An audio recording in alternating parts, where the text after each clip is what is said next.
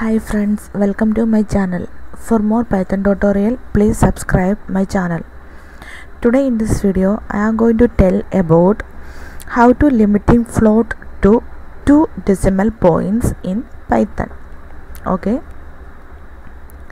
This is the simple code for limiting 2 decimal points, and you can also use Python shell, but here I am going to use the Jupyter Notebook to execute the Python code. Now I will explain.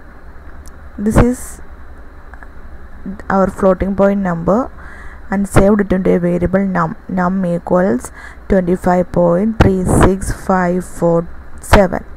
This is our floating point number, and today's our task is to limiting this floating number to 2 decimal points, and after the decimal points only 2 numbers. This is our task.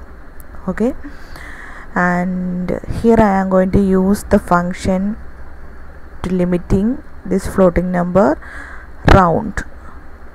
Okay, round, in that bracket the floating number, comma, and the number 2, that means 2 decimal points. Okay, and print the variable new num. Okay, now I am going to execute this one. Here you can see after the decimal points there is only 2 numbers. Okay, this floating point and number is limiting to only 2 decimal points. Okay, hope you guys get how to limiting float to 2 decimal points.